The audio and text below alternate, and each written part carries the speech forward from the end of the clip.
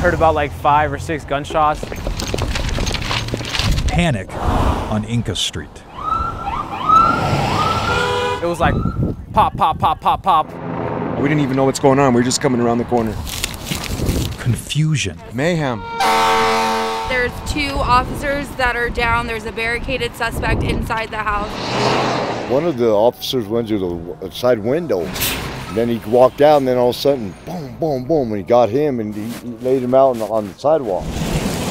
All I know is they're getting rushed to Denver Health right now. Just give me some space. We're on the corner, so. Those concerned sit and watch. And they've got 2 officers that they've transported to the hospital right now, guarded. And pray for those involved.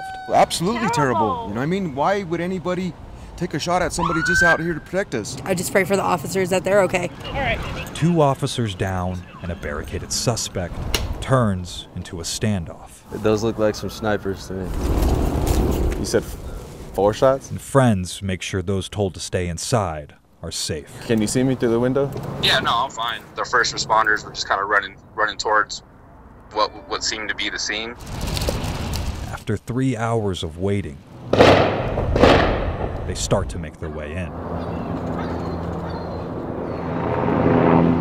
Another hour.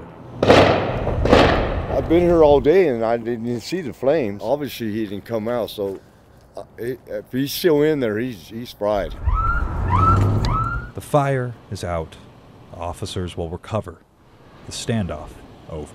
It's crazy. Like, there's so many. In Denver. It's just crazy. Yeah, there's too many students going on. Thomas Hoppo, Denver 7.